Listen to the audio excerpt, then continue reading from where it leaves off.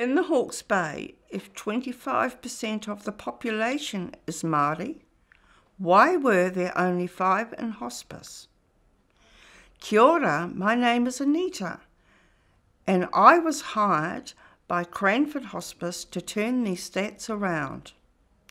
So the first thing to do was include Māori beliefs and values. We also developed tikanga best practice guidelines as a resource. My role is kaitakawainga. I visit whānau as a navigator, a listening ear, a links person, and sometimes a spiritual carer. I'm guided by what our people need.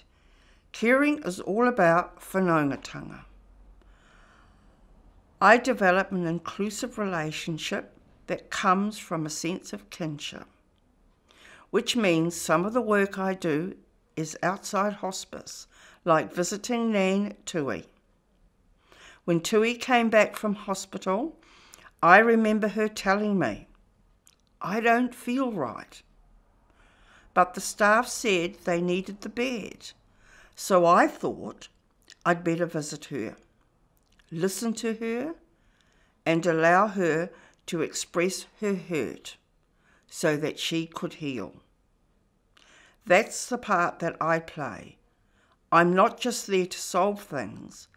I'm there to awhi and to tautoko whānau, and this takes time. But actually, I get just as much from visiting her as she does from me. She's caring for me and I'm caring for her.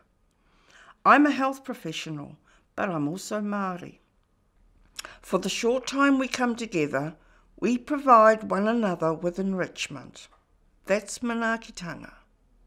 Manaakitanga is about caring, and caring goes both ways. In my 6 years in this role, I have seen our 5 Māori patients grow to 40. Taku aroa, no